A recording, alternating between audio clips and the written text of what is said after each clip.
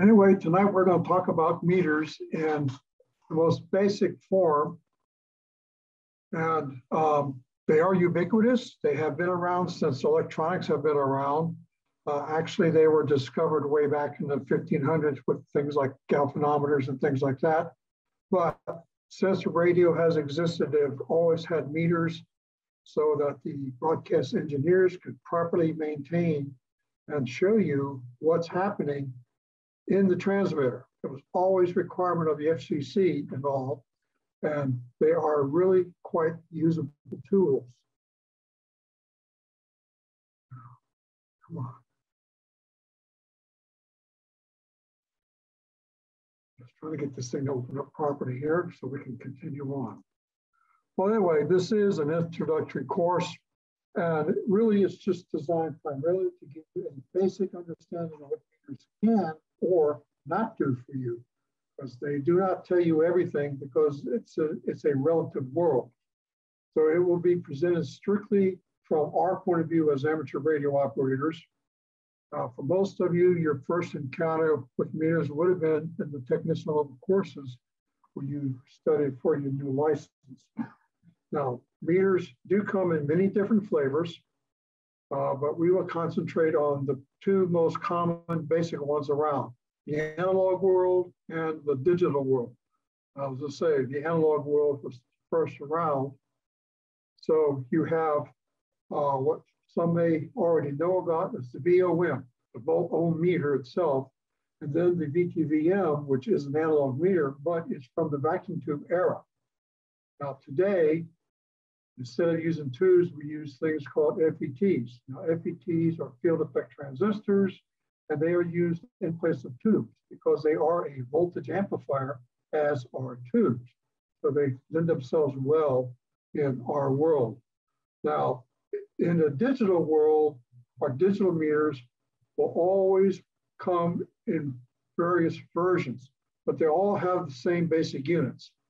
They are going to be used in half digital units, for example, 2.5 digits, 3.5 digits, etc. So when I say 2.5 digits, what you'll get when you turn the meter on, there'll be a leading 1 followed by 2 zeros. That's 2.5 digits. And then the 3.5 is the same thing, a 1 and 3 zeros. And they will continue onward, and they'll go up. Some of the meters I've worked with in the past will go up to 10 digits. So that gives you a lot of numbers. Sometimes they're necessary. Most of the time, for most people, they are not. So here are 3 photos of the meters that we're talking about. The one on the far left, the analog world, that is probably the oldest meter around, the old Simpson 260. A lot of us old timers probably still have one around our toolbox that we use every now and then. The FET, or the field effect transistor type meter, and then of course the DMM. You've probably seen the DMMs at your local Home Depot or Office Depot. No, not Office Depot, the other guys at Lowe's. You'll most likely have seen at least 1 or 2 of them versions there. They are readily available, and they're quite inexpensive today. Now, the VOM, the volt ohm meter, which is, as I say, the Simpson 260 is our prime example. It is probably the oldest meter that is still in production today. It has a large meter face on it. It's approximately as wide as your hand. It's white background with black letters. Excellent contrast with a meter movement itself. And the meter movement will slide across the scale when you apply some kind of voltage to the meter movement itself. Now, this one does require one D-sized battery that is only there for the ohm scale only, not for anything else within the meter. So if your battery is dead, the meter is still good for voltages, which is a good thing because that's mostly how most people use them today. But it does require one fuse that protects the meter movement from being blown up if you configure current scales wrong. And also, if you plug the current scale into a voltage without the fuse, it will blow the meter up, and you'll be looking at about a $300 out-of-pocket expense to get yourself a new used one, because you don't want to buy a new one. Not too many people have $600 laying around their back pocket for a brand new meter. But they have all kinds of options. This one in this photo here has a case that's external that you slide the meter into. It will help protect the meter if you happen to do something really nasty, like drop it on the floor and bounce it around a bit. A Bakelite case just doesn't like that too much. But you can see the scales on it and the meter face there, and you see it is quite readable. Now, the more advanced version of it in the meter face itself, right here, you may or may not see a mirror. Now that mirror will allow you a certain amount of precision there, because you can look at the mirror there and see if the meter is seen only as one piece and not as a reflection. Now this way it removes what they call parallax. So it will give you some accuracy out of it. The accuracy will only be about plus or minus 10%, but that represents the technology from when it was built. And they haven't changed all that much over the years, except now you can get them in yellow and red. So the FET meter, it's a modern version of the VOM. It does require a battery for operation. Now, some require double A's. Most of them will take the standard common garden variety 9-volt job and will do everything you need it to do. But you have to have the battery for it to operate. Dead battery, dead meter. Now, the advantage of using the FET amplifier is it has a high input impedance. Now, that high impedance, or Z, when you plug the meter into a circuit, the meter will not load the circuit down. So typically, their impedance range is somewhere around 10 megohms or 10 million ohms per volt or higher. Now, the Simpson 260, for example, is only 20,000 ohms per volt. And in today's transistorized circuit, you plug that in there, you are going to get an erroneous signal, or the worst thing could happen, it will swamp out your circuit and it will not work correctly at all.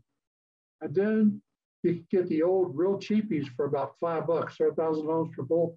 But the only thing they're good for is to tell you if your car battery is dead or not. It's about all they're really good for. You just can't use them for any kind of real circuit work at all, because they just will not perform well. And if you're using them on a car that's a modern car with the computers and all in it, it will probably cause you some errors with your car if it's running, because it will load the circuit down. So it's not a very popular meter to use today. And that's just the way it is. Now, this slide shows you an interior shot of a meter movement. Now, the meter movement will have a scale, and there'll be a meter on there, and you'll notice that the meter itself is bolted down on this little cylinder. This cylinder is actually an iron cylinder. It's sort of like a magnetic thing, because there's a coil wrapped around it, and there is voltage being passed through the meter circuit. There's this wire here on this terminal and this terminal here. So as the current's flowing through there, we're inducing an electromagnetic field into the meter movement against the magnet of the iron core itself, and the meter now will deflect based upon how much voltage is actually being seen across the meter movement. And that's what makes the scales come up and do what they're supposed to do. Now, in order to be really usable, the meter has to have a scale in front of it. So on these two terminals, you'll have a circuit external to that that will have a number of resistors on it, giving you a scale. And then, of course, the meter face itself will have certain scales to represent this. And that's a necessary thing to do for one very simple reason. This meter movement only requires about a microvolt to fully deflect. Now, just how usable is that going to be in the modern circuit? Since most circuits, 12 volts, 13 volts, etc., or other voltages within the circuit that you're looking at. So you have to have a meter scale so that you can have so many volts on a scale. So your full scale deflection here just shows 15 milliamps. Okay, that's it, full scale. That's all it can do is an amp meter. So if you pump any more than that in there, the only way you're going to get around that so that will work properly is to add resistors in series to it to pre-scale the meter to the current range that you want. That makes the meter more versatile. If it's just in a panel by itself, usually it's only got one scale, and that's all it's used for, just that one scale. So it is usable, however, it's not versatile. That's its downfall as strictly being a meter-mounted device. Now, the panels can have scales on them as well, where you flip a knob and it will scale the meter for it. I've worked at equipment where that was what was done in the past, especially in the military. At the time when I was in, there were a lot of meters like this in the equipment, and you just flip the little switch to get a meter scale deflection there. It was quite common. So this way you didn't have to have the external Simpson 260 walking around finding a bunch of terminals and plugging it into. So this would have been more versatile in that way, but it was not portable away from that equipment. So, but this is really just a basic meter movement that you would find in almost any of the older swing meter type of devices. So that's what they are really good for. And in that context, they are very, very rugged. Unless, of course, you drop it down the side of a mountain, then they're not too rugged. They're going to break, because the case will break as well. So you have to be careful on how you handle it. Now, these things have to be mounted, and normally you're going to run them in one of two ways. You're going to lay them down flat, or you're going to stand them up. Now, somewhere in the meter face itself, where this needle resides, there will be a little thingy attached to this pointer here, and when you set it down, the meter will actually move a bit off of zero. And there's a little screw, and you would adjust the little screw to bring this meter back down to zero. Guess what? You stand it up, you're going to have to change it again. That reflects the effects of gravity on the meter movement. And that will also help you to maintain a certain level of accuracy within your particular meter. Now, all the old meters have them in them. And in the case of the Simpson 260, you can barely see it, but it's right here in the middle of this meter face. There's a little black screw. You take a flat-bladed screwdriver and you carefully turn it so that the meter that you see here will go back to the 0 point.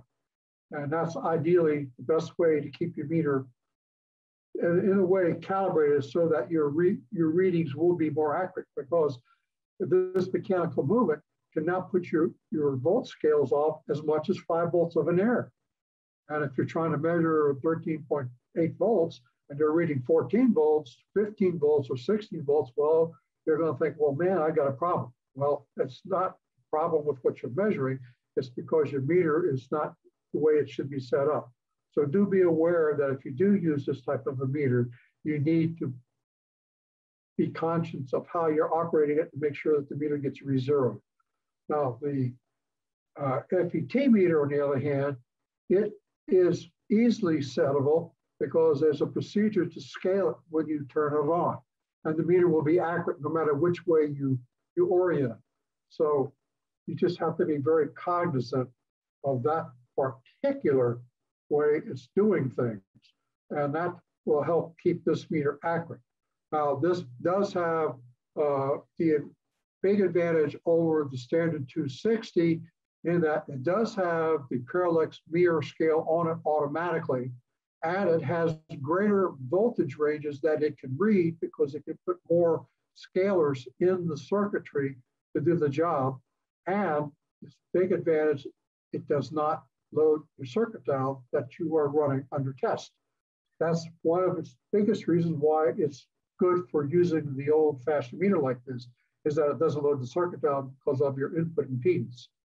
And there's also correcting scales over here that if you happen to be reading an AC voltage, this will help you correct for errors that you will get. Because primarily this meter is designed, that we see here, strictly for 60 hertz. However, guys in the audio field can convert these guys so that it can read the AC signal from your audio. So we are trying to use it as a frequency meter. So this will allow you to measure a voltage per frequency, and using this scale over here, you can correct for it. Now, since most of us aren't audio engineers, it's a feature we most likely would never ever use, but it's there. But again, you probably have to break out the owner's manual to read how to use it. And on some of these booklets, it can be confusing because the print these days, oh, it's about an 8-point print. And most people, unless they wear magnifying glasses, will not be able to read this successfully without a hand microscope or magnifying lens or something like that. So you have to be cognizant of that. So when you go to use this guy, you reach over here, you flip the switch, and the meter should go to a preset scale. And it will scale over to 0, and you're ready to roll. That's if you're on ohms. Now, if you're on the regular voltage scale, it should automatically bring the meter to 0, no matter which way you have it oriented. It should do that. Now, I won't say that they all do it 100%, but I do know most of them will do it. Now, the cheapies, most likely, you'll have to recompensate for it because there is a 0 on there. You have the 0 just right here. So that tells me specifically that this meter would have to be re-zeroed when you change orientation. But if you don't see the little adjustment screw here, that particular meter will auto zero, which is a good thing. Or the manufacturer will tell you to be operated only in one plane and one plane only. And they will do that sometimes too. So you just have to be cognizant of the tool that you are using. Now, here you'll see there's a little box right here, and this lists all of the scales you have for DC volts. And they have the current for DC current right here. And then you have AC scale over here for reading your AC voltage. And again, be aware, it's primarily designed to work with 60 hertz or 60 cycles. That's the way they are. Now, more expensive meters, they will do single phase, 2-phase, and 3-phase readings, but you have to use the meter the right way for it to be accurate. If you don't, they have a nasty habit of releasing the magic smoke, and you really don't want that to happen. Then, of course, the last scale shown here on the bottom right-hand side, this is the ohm scale. So you would put the meter over there, and when you do that, it should automatically go right over here to the 0 point, and then you know you're ready to go. And your jacks for your leads, the common lead, then you have a DC lead, you'll have the AC lead, and you also have the current lead. So you have to be very careful when you plug them in as to which ones you're plugging into for whatever it is you are trying to read. Otherwise, you could have a problem. So you don't find these meters today as common as they used to be, but again, they're still readily available in some areas. I know the one I've got is about 35 years old. Still works like a champ.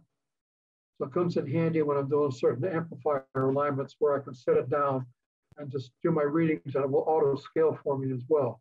Now, in the digital meter world, this is where today probably 95% of all meters used are digital, and they are going to give you the scale on your meter, such as this guy here. When you turn them on, you'll get it come up, and most meters will show a 1 here and a digit here as your decimal point, and then 2 zeros. So this is a 2.5 digit meter. So that's typical of what you buy. So if you were to walk down to Home Depot and you go into the electrical section, they'll have 1 or 2 manufacturers there with meters available.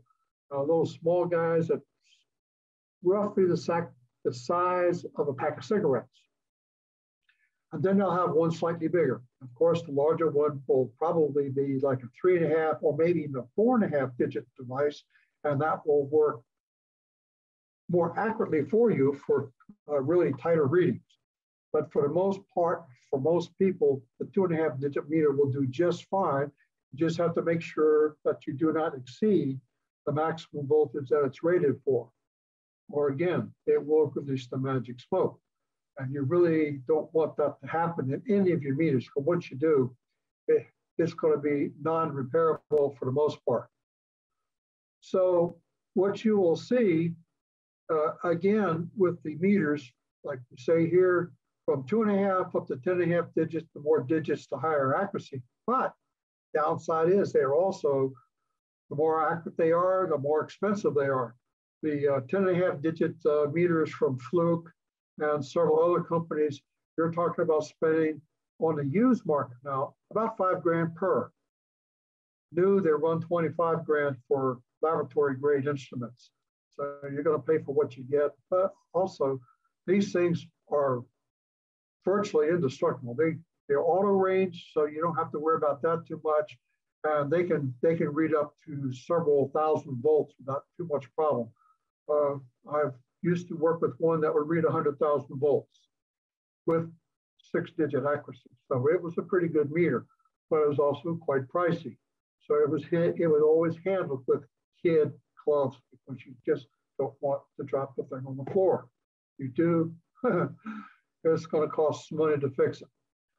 So we'll typically see these guys with at least a minimum of 20 megohms per ohm, per volt. This way you'll have a higher impedance. So when you plug it into your circuit, you have to remember in your basic theory in the tech class that you plug the meter in, you're actually reading the voltage parallel across the device that you're reading. So if you're reading a voltage drop across the resistor, one lead goes to one side of the resistor, the other lead goes to the other side, and the voltage you're reading is in parallel to that resistor.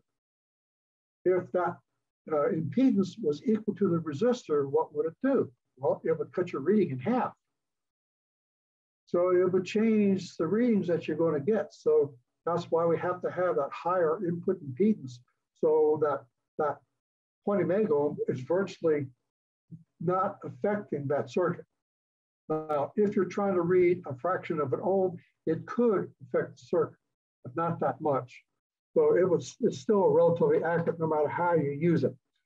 They do require a battery, typically a 9-volt battery. Now, the digital meters, they have to convert. So they use an ADC or a DAC. What we're doing is we're converting analog to digital, which is the ADC. Then we're converting the ADC inside of a chip to a DAC, the digital output. So the digital output will drive the display and present the digits that you need. So there's a whole bunch of doodads doing their thing inside of one chip. It's just like a microprocessor, if you will. Everything's done inside the chip, does a converter. Or if you own a software-defined radio, you're also doing the same thing. Everything's done by one giant-sized chip doing a gazillion different jobs. So you're going from an analog world to a digital world back to an analog world.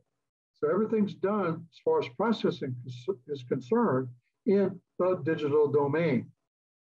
But your inputs is analog and your output is analog. Even though you may have a digital display, it's still considered to be the analog output from the electronics itself. So typical for DMMs, you're going to have the common features of volts, ohms, and current. Now, in this particular meter that we have pictured here we have a little socket. This little socket will measure on one half of the socket an NPN style transistor, and on the other side, we have the PNP style transistor. And if you follow the little black line over here, comes up here, if you put your meter knobby right on that guide, it says HFE. What's it telling you? Well, if your transistor is plugged in correctly, it should tell you what HFE is. And that is nothing more than how much current that transistor is pumping out that time. In other words, what they're trying to tell you is the gain of the transistor and that it's a working transistor. So things for transistors like the NPN, the 2N3904, you're looking at an HFE somewhere right around a 100 to about a 200 is a normal range for them transistors, which is good. The higher the number, the better. On the PNP, the HFEs are going to average somewhere right around 280 typically. So that's going to tell you some more about the PNP type of transistor. And in theory, that means it should have a higher gain than the NPN. Not always necessarily true. because that's going to depend upon how the transistor is actually really configured in the circuit that it's in. And that's the big deal about how our circuits are configured will depend upon how these meters read. So when people go through and they design their circuits, they look at the parameters of the components quite readily. So you got a box of transistors in front of you, and you want to know, are they good, bad, or indifferent? So if you have this meter set to that scale and you plug your 3 leads into the collector, the base, and then the emitter, you plug them in correctly, and the transistor is good, it will read out and give you an HFE, and you can note them all down and you can separate them according to that. So the ones that have a real low HFE, well, they will work. However, not well, but they will still work. They may not work in the circuit that you're designing. So you have to be very careful, but it's still a good transistor. It's not typically bad. Now, if it reads 0, well, it's bad. It's just most likely is telling you that the base emitter junction is blown open, or that the junction has failed between the base and the collector. It can also mean the collector and the emitter have shorted too, but again, you won't get an HFE reading that's correct. You most likely just be 0. So they do tell you a lot of information without a lot of hard work. So if you got a basket full of these, you buy the bag of transistors through the electronic surplus store and you can test them. And if you get a 50% yield out of that bag of transistors, you've come out ahead. And many, many years ago, that's what you had to do when all these surplus stores were available. Buy these things in a bag and voila.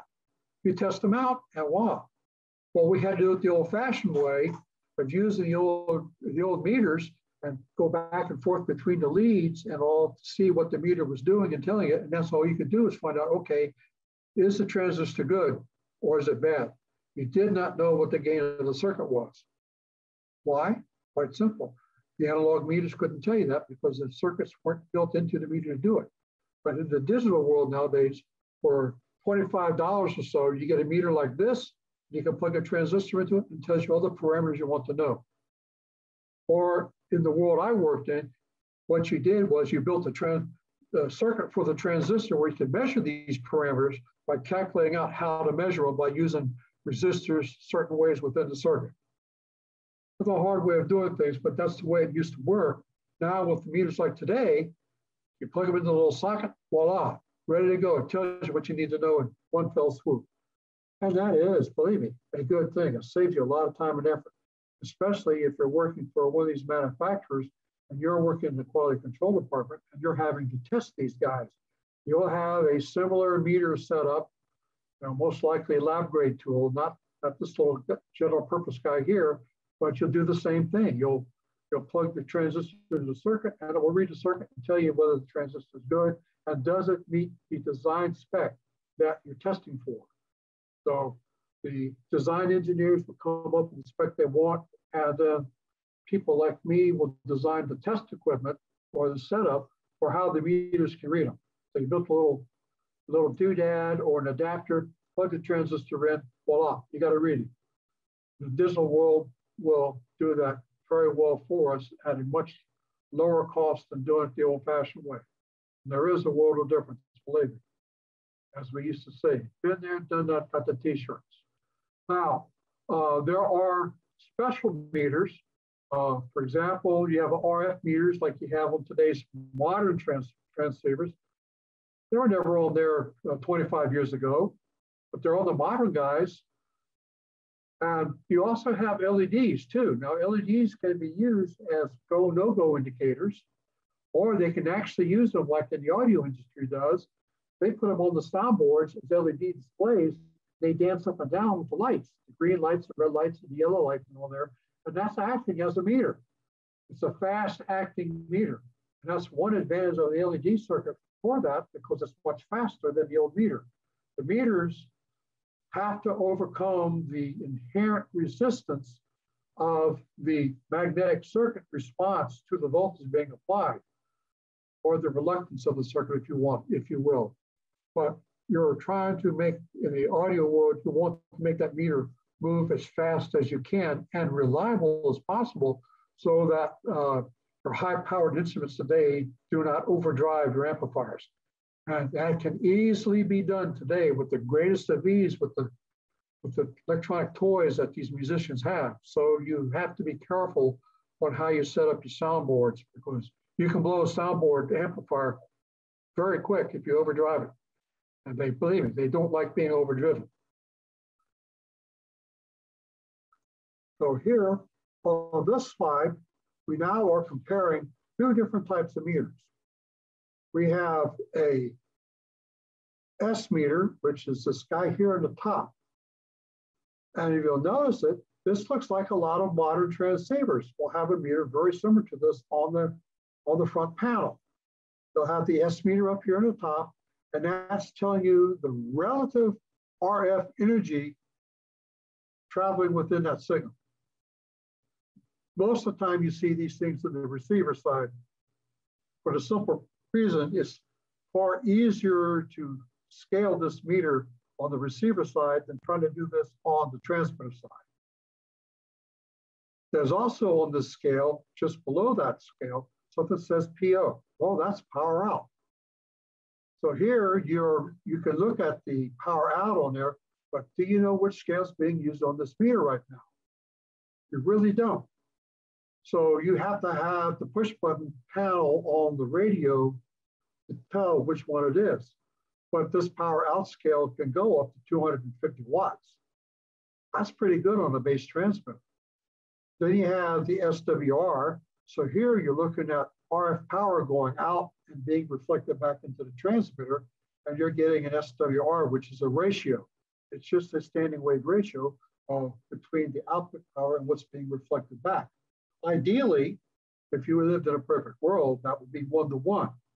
However, typically you're going to find your reading is going to be somewhere between the 1 and the 1.5 on a really good working circuit that's well matched between the transmitter and the antenna.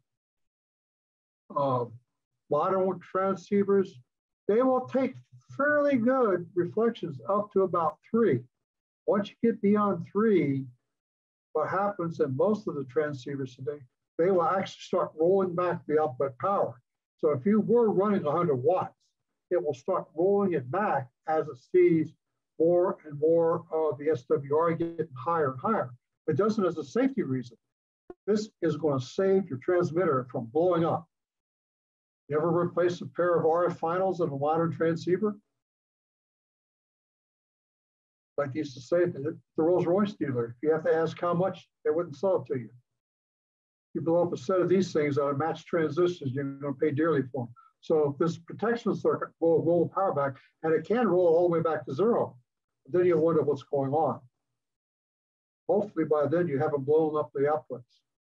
The first thing to do would be to shut the thing down, disconnect the antenna, and put a dummy load on there, and then see if you have an output. If you do, the transmitter is safe. Then what it's telling you now is that your potential problem is going to be in your RF cable being shorted, or the antenna's got a problem. And that's a good thing. So that's telling you that. Now, the next scale down showing is something that says I sub D. That's current in the drivers. The drivers are those output transistors that are combining all their outputs together in parallel to build your overall power output signal to your antenna, through your transmission lines out to the antenna. And then you've got other things on here. There's a compression signal in here where you can use the adjustment on your microphone as a compression for your voice.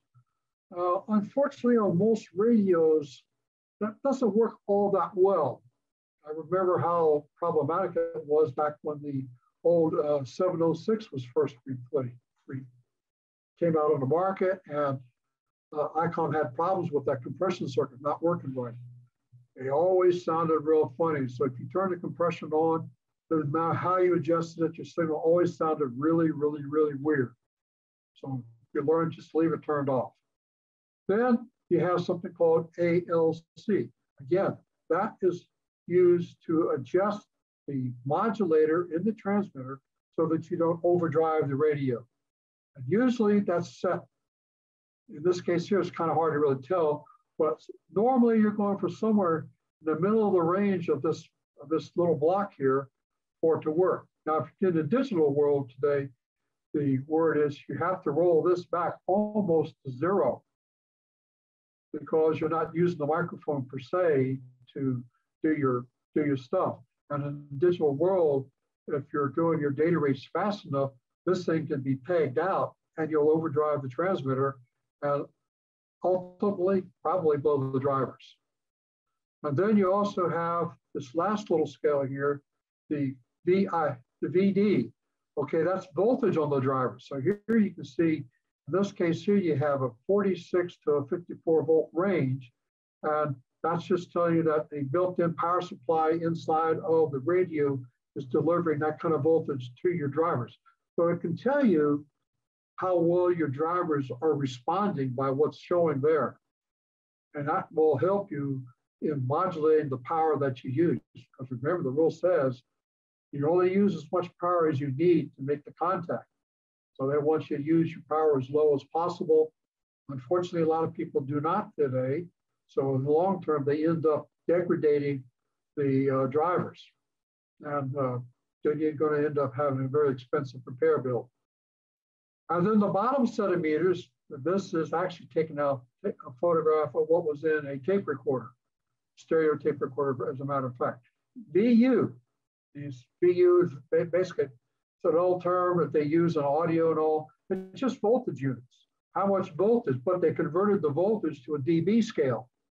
And what they were using is a circuit that was reading the voltage of the audio coming out of, or the detector circuit in your radios, and again, in this case here, of your amplifiers in a stereo system, and it will give you a reading and how many dB gain was going through there.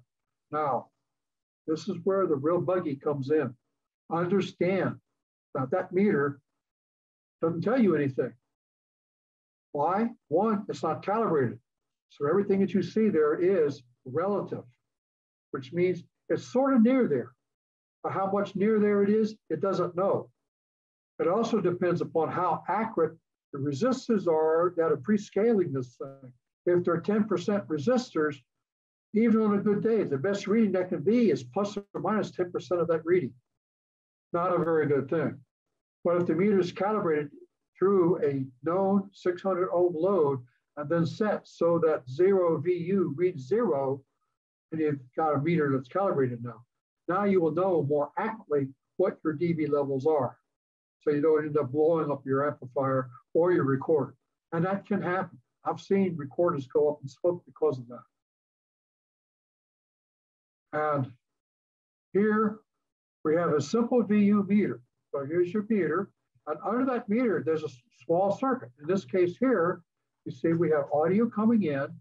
There's a small filter circuit here. This little guy right here, this is keeping the DC circuit voltage from going back into the audio amplifier. So it's acting as a blocking device. We pass our audio through that into this little amplifier, and we're now amplifying the signal to present the overall good voltage to this little meter reading here.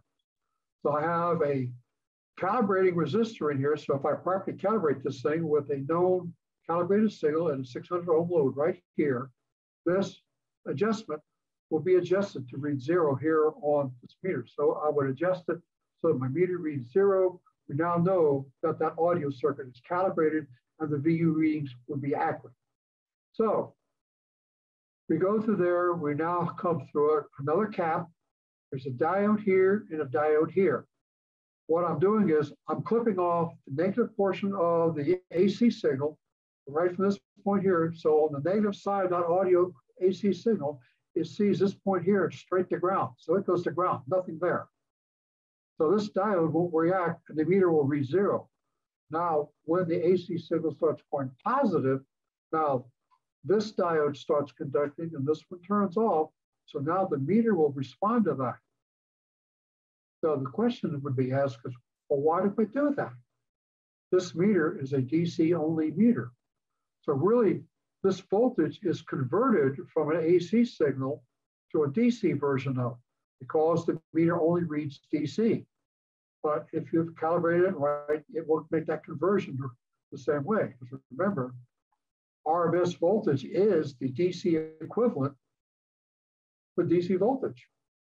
So that's making a conversion for us from that. And here we have two little capacitors here. They act as filters. What they are removing is any possible RF component here or stray signals from getting into the meter. So these would just act as direct shorts to certain frequencies. And just short amounts, the meter will never see them if they actually get through. And then now your meter will deflect. We have a small power supply here for this little 3904 transistor. Have a happy little circuit. Now, in a lot of real cheap radios, like live CB radios, this would be incorrectly called an S meter. And it will be pretending to be a signal reading meter for RF, but it's not designed for that purpose. It's really designed to look at audio signals itself. So be leery of circuits like that. They are not going to be telling you the truth. Again, it's just going to be a relative something or other that they really do not know what's going on.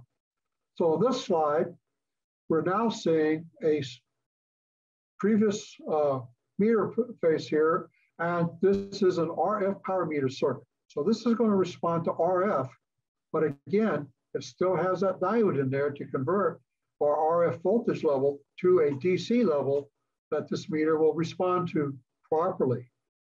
Here's my guide that I use to calibrate that meter with the appropriate calibration signal for this guy, so it will read dB. Now, in this case here, you would have to know what the calibration procedure would be for this particular meter to make it accurate. So there you'd have to go into the service manual to dig it all out to find out, okay, what is my 0 point on this meter to be accurate? And they will give you the procedure on how to set it so that it is going to be accurate.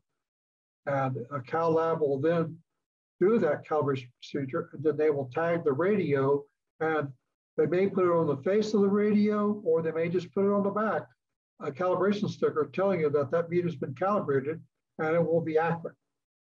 So that's a fairly nice, decent thing to have in there to do what you're looking for it to do. And this will be just fine. Now, in a typical radio today, you have the modern software-defined radio and all. The digital world accuracy will be fairly close to being calibrated. However, again, remember, the edict is it's going to be relative. Relative to what? Well, relative to that radio. Because there, again, there's no standard published to tell you what it's accurate to. So just remember, when you look at these meters, what is it indicating? It's indicating something relative. So if I look at this thing that PO says, oh, well, that's my power output, you adjust it. And if you adjust it here to 100 watts, well, more or less, that's what you're putting out is 100 watts into 50 ohms. Because the radio is designed to dump its load into 50 ohms.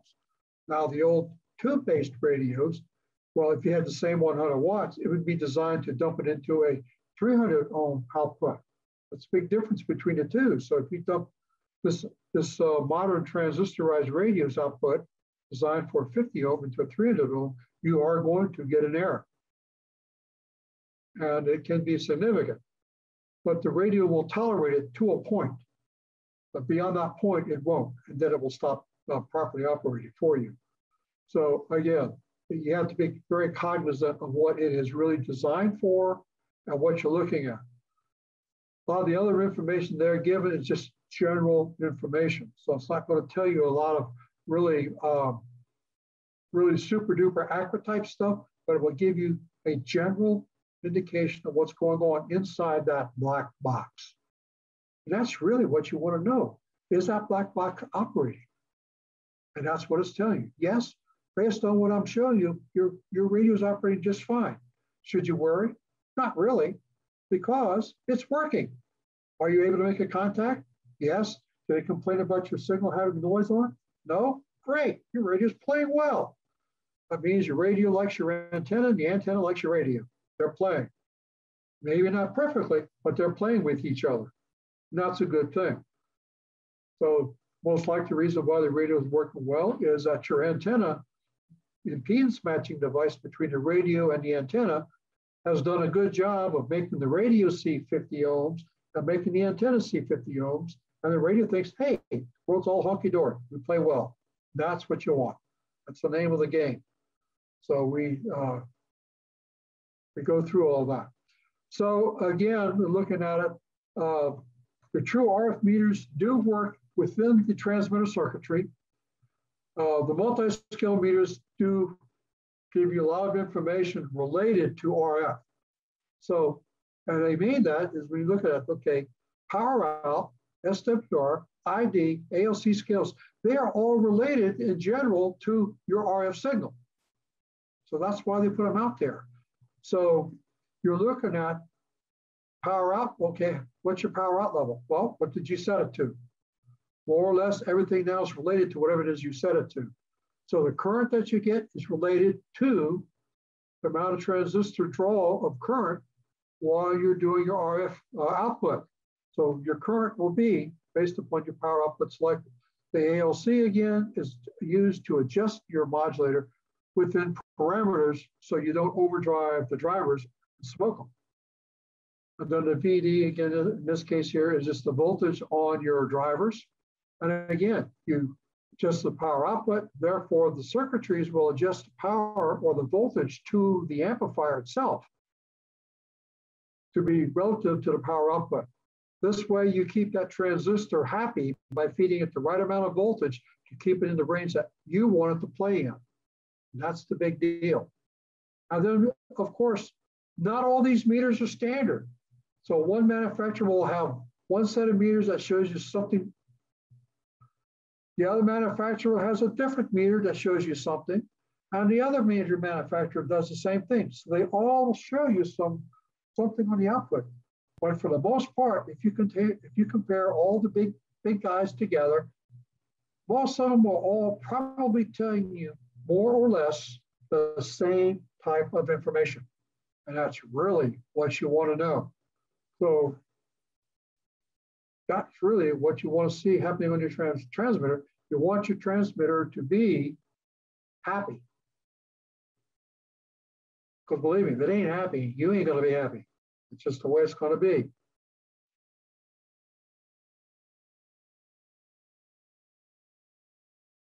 So now the last thing that we're going to take a look at are meters and power supplies here, because our power supplies come in two basic flavors today. This little guy right here, manufactured by MFJ, is what's called a modern switching supply. What's a switching supply, you say? Very simple. Think of it this way. It's a DC to DC converter. That's all it is. Between those two words, just some other garbage. Whole bunch of tinker toys in there that take the first DC, converts it to AC at a high frequency, and then on the output side of it, it converts it back to a DC again. The advantage of running a DC to DC circuit like this is that this is a very small box. It's only just a shade under 3 pounds. This particular one is. I've got a couple of these guys and I use them, and they're very reliable. I've never blown one yet. So knock on wood. But they work well. They're very stable. And as a matter of fact, the one I've got set up right now, it's running my station 24/7. I never turn it off. And it runs cool. Never had a problem with it. So you can set it. Now, the advantage this particular guy has, the other suppliers have other features and all, but you got the 2 terminals on the front side here, the old bayonet banana plug type jab, or you can unscrew this guy and you can just wrap the wire around it or crimp a terminal lug on it and screw down on there. But on the back side, it will take a pair of Anderson power poles. And that's something that the amateur world has been converting to for the last 30 years. It's not 100% right now, but you still have the option if you have converted to them, you can convert everything to the Anderson power pole, which I've done for my setup because I don't need 6 feet of power cord laying all over my desktop.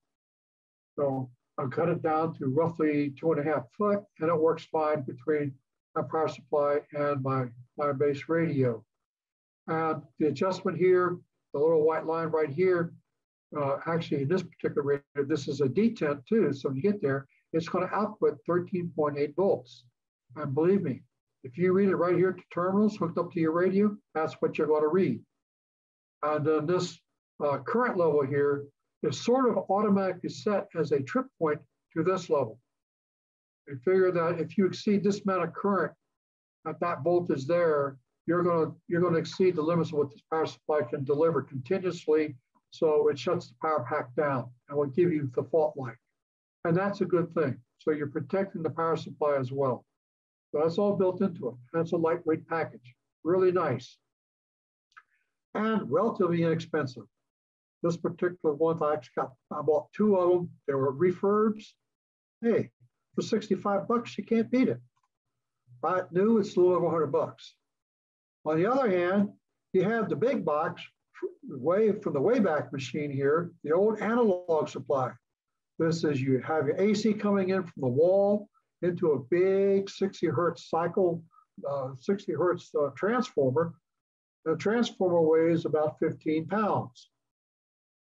And then it's got the primary side wired for 120, and the secondary side is wired for roughly 20 volts, more or less. And that's to give you enough voltage so you can regulate it down through various processes. However, what you see is what you get. Push the button, the little red light comes on. Does it tell you anything? No, really. All it tells you is that the red light came on. That's it. Behind here in the back of this guy, there's 2 terminals.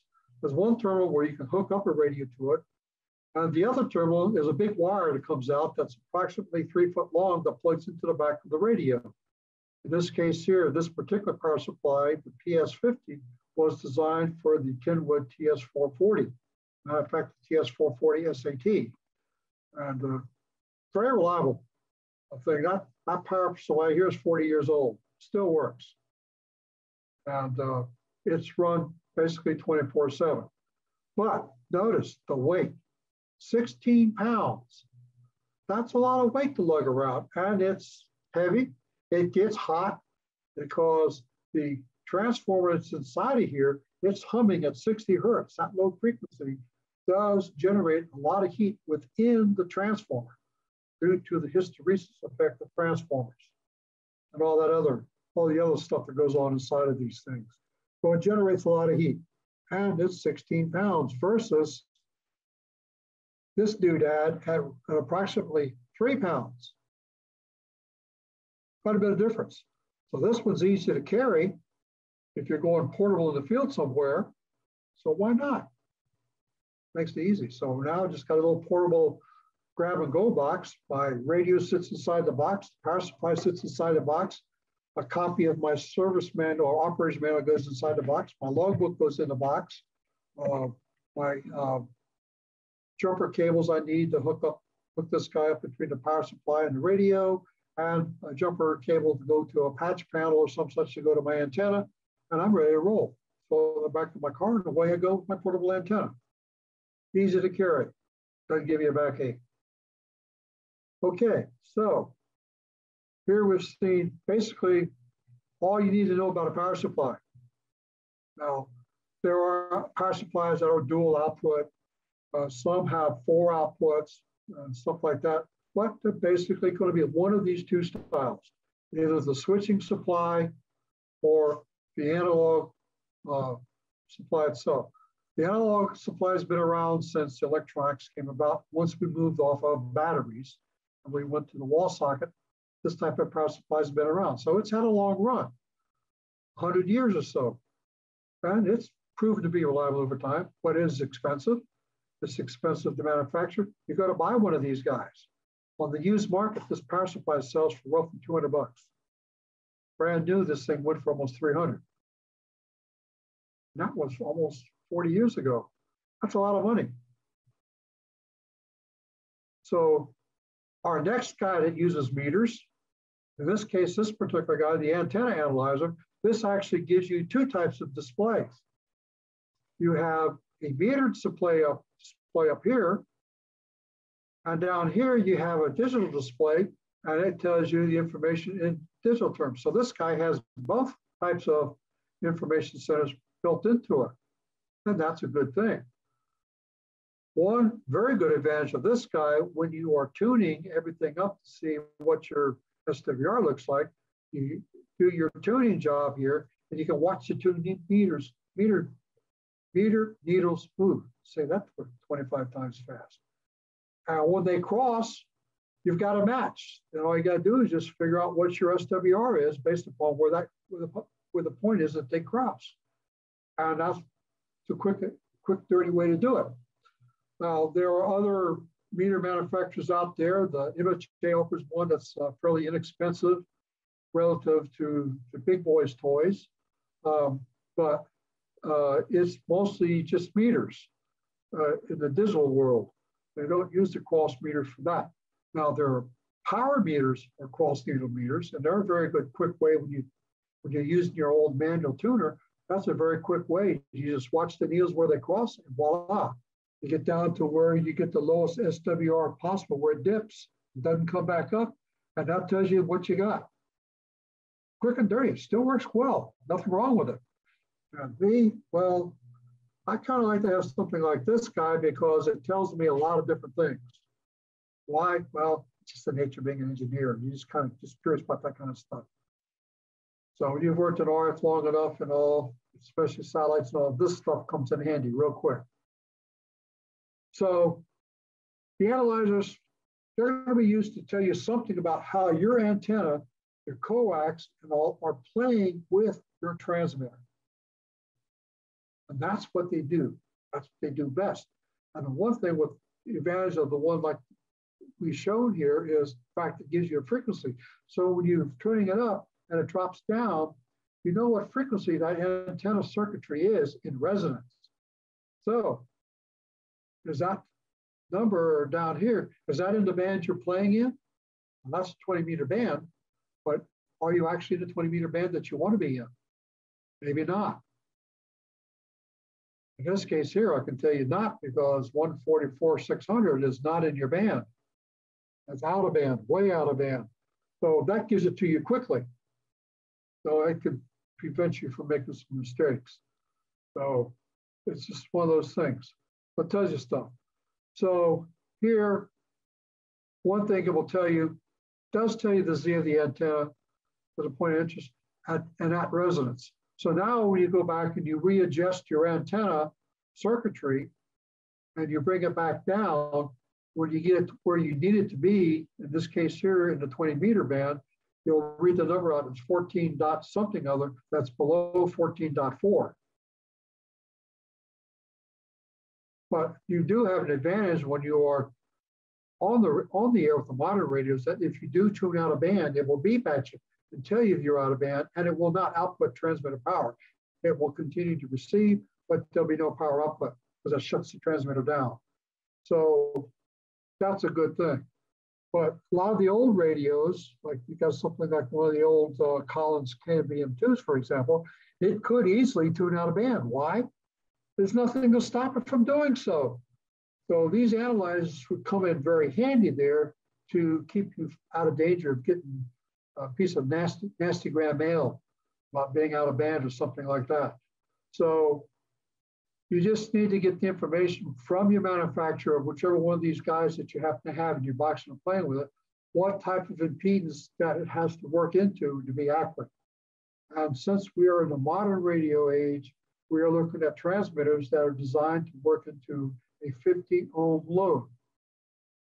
Now the manufacturer specs should tell you that. So carefully read through the manual. What does it tell you? Okay, it says 50 ohms. Okay, so it's into a 50 ohm load, so that's what you're tuning everything for. So you're tuning your transmitter, make sure it's got 50 ohms out. You're presuming that your coax cable between the radio and the antenna has an impedance of 50 ohms, because it should be manufactured into it. Unless it's some of that super duper real cheap stuff coming in from offshore that you don't know where it is. or you have a line that's 300 ohms, which is going to be the wrong type of line to use anyway for a modern setup. And today's modern antennas, unless you are building a dipole, are all looking to see 50 ohms. So if you build a dipole, it's 300 ohms. So what are you going to do? Well, you just get a thingy that you put on the dipole itself. So it's a 300 ohms at the antenna wire itself. And then the output through a series of coil windings and everything will go down to 50 ohms. And now everybody can be brought into resonance.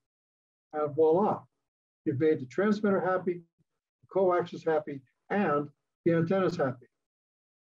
Other thing too is these things can be used if you're very well versed and use them. They can tell you if your coax is bad.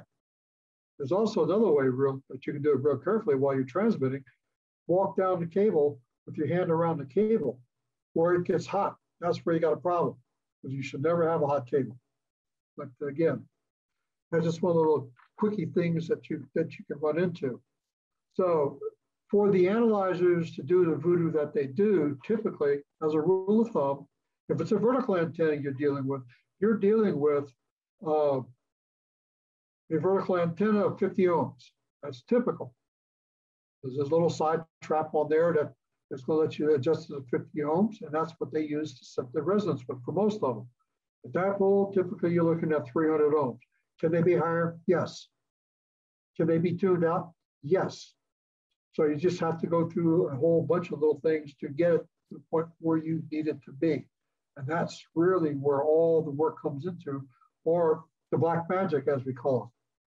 Because generally speaking, if your antenna is not performing, I don't care how good or how expensive that transmitter is, it's not going to do its job well. So you put your money in the quality of the antenna that you're putting up in space to do what you want it to do. And that's a good thing. So you take care of all those things. So in this particular case here, this Comet job does a really good job. When I bought mine and I ran it through a series of tests where I was working at the time, it's fairly good little meter for the money. There are others out there that are more pricey. They're also very good, but to me, they're more pricey. And I work at a very strict price point of things. One of its chief advantages, because of the display built into it, it's going to give you impedance graphs and all that will help you see how your antenna is performing across a sweep of band frequencies. And in the RF world, when you're testing RF circuitry and all, you do that to see how well your circuit's performing. You want it to be as flat as possible across the band of interest. If it isn't, you got a problem that you have to look at to figure out how to take care of it.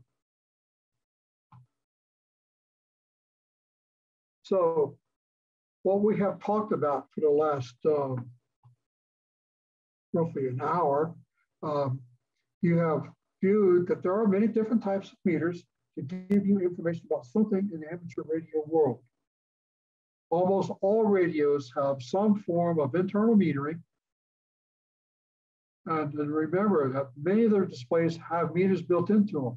Now, the thing to realize in today's modern transceiver, the displays are all graphic displays, they're all LCD displays. So that meter you're seeing is a created graphic device. It's not a real meter in the real new generation radios. Now, some of the older radios, when they had 2 meters in them, they actually fit in a cutout of the display window itself. But you look at the most modern radios within the last 5 years, virtually all these meters are all graphical meters on that LCD display. So basically, just remember, that display goes out, you're looking at replacing the whole thing. You can't replace just one part of it. So you replace the whole display. How much they're going to cost? I don't know, but I can imagine. So, but the meters and all that they put in the box are really designed to work in the digital world fairly well. And again, just remember, if it doesn't say it's calibrated, it ain't. Unless you know for sure that you had it calibrated and it can give you the certificate of compliance, then you'll know. So then the last thing we got here is this guy here, and notice this This whole display here, this is all graphical display, and this is typical of most modern radios today. That panel tells you everything that you need to know. And there's some things here that aren't shown because there's not enough room to cram it all in. So you got to go push a bunch of buttons along the way to get various other things that aren't displayed. But the big stuff's there. And since this is a software-defined radio, it tells you transmit lower sideband. And is that lower sideband correct? Well, yeah, because this frequency here also is a good indicator of that, because that's the 40 meter band. That works. This graphic right here shows you that there is a filter profile in there, and it's said it's filter number 2. Well, that's a bandpass filter. Here's your time in GMT time, the frequency, of course. But there's a small little meter in here that you have to have a microscope to see what it is half the time. This waterfall display is showing you how your band looks across the needed bandwidth of what this guy's tuned to. So you can see how other adjacent channels are doing. And you're looking at your audio signal here. This is some more of your waterfall here. Just can show you other information about the digital world itself. So this is typical of what the modern radio displays are giving you. And that's a good thing now, because nowadays with these guys, they're telling you more than ever. You don't have to guess as much. Biggest thing now is which board is it that blows when it goes bad? They don't have the tubes to go troubleshoot anymore or look for the blown filaments. So that's the kind of things that we see in the world today. So this overall course we just presented is basically an introductory. Can this get more in depth? Oh, by far it can go much more in depth than what I presented. But the original emphasis on this was just to give you a brief overview of what the meters can do or not do for you. But as you see, overall, the meters can tell you something about how your radio world is working. And whether it's working good or whether it's working bad, it would be for you to interpolate the data, see, how am I doing? For the most part, if you're getting out okay, it's working okay. That's a good thing. So at this point in time, are there any questions on the materials presented tonight? I'm happy to answer as best as I can.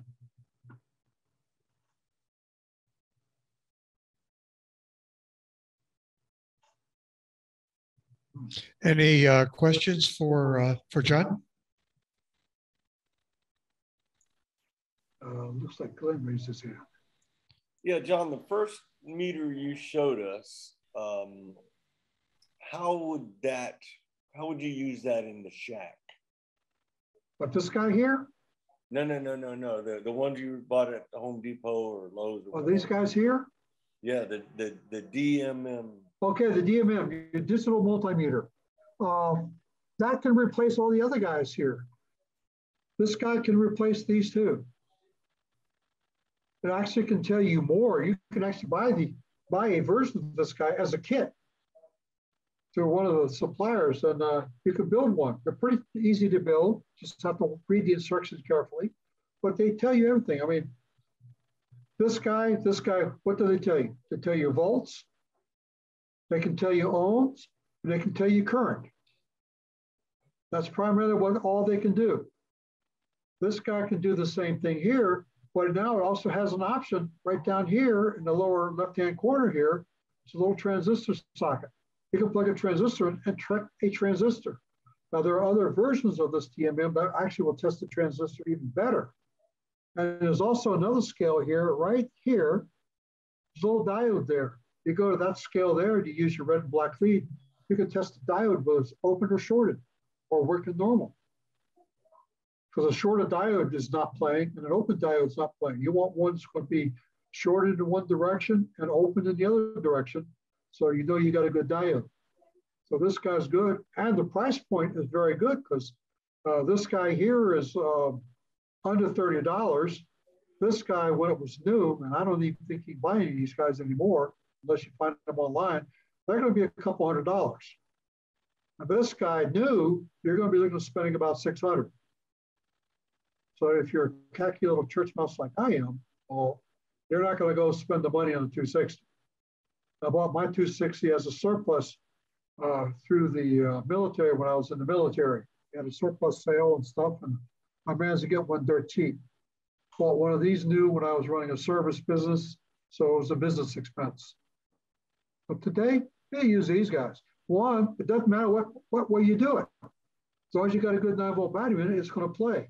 I can lay it down flat. I can hold it up. I can even put a banjo on the thing and hold it up in the air over a hook while I'm trying to measure something with hands off, so I can use both hands on the meter leads. That's one of the several ways you can use these guys. It's going to be more accurate. Yeah, I guess my that's what I should have asked you is actually where, when you start testing stuff, where you're checking it at, whether you're checking it at the end of the antenna, the output of the radio. Okay. I guess that was the crust. Okay, that's a better question, because these are not used for your antennas. If you took one of these things to read across the terminals on the antenna, it's going to read a short. But at RF, it's going to read 50 ohms. So that's two different things. And these meters do not read RF. They're strictly DC ohm meters. So your terminals will read a short on an antenna. That's the thing. That's why you need to use something like the antenna analyzer to read the antenna's performance. Okay. And that's what makes the difference. As I say, even the price of the analyzers have come down fairly well. I think the cheapest one that MFJ sells nowadays, it does work. It's touchy, but it does work. I think it's down around $100 price point now. The bigger one of theirs is still right around 200. The only downside with them I've ever experienced is you got to be very careful when you hook them up. They have 4 little teeny tiny signal diodes in there, and they'll blow if you look at them cross-eyed. Sorry to say that, but they just do that, and that's just one of the things they do. It's unfortunate, but they do that. I've had one blow, and I sent it back to MFJ, and they said, well, you shouldn't have had it hooked up to a transmitter. I said, it wasn't hooked to a transmitter. It was sitting on top of a truck. I just put it up there in the truck, and I wanted to adjust the antenna before I ever hooked anything up to it. But it blew them. Static electricity. That's all I can say. Best I know. So that's the thing that you have. So if you're doing general electronics type stuff, that meter, that little guy there that you can get the Lowe's or Home Depot, whatever, the ones they sell, they can be good for measuring your DC voltages, measuring your AC coming out of the wall socket. They can check your fuses. They can even read your impedances to some extent, but just understand the impedances that it's reading for you are going to be in ohms. The Z is always read in ohms. However, if you try that on an antenna terminal itself, it's going to read 0. That's not telling you anything. You can say, oh, my antenna's bad, I need a new one. No, because the antenna requires RF to see the impedance it wants to see. So you got to know which form of voodoo that you got to do to make it do what it's got to do. Okay, well, thank you for answering my question, and I would like to tell you, great job tonight. Nice presentation. Thank you. Okay. Oh, I see another hand up there. John.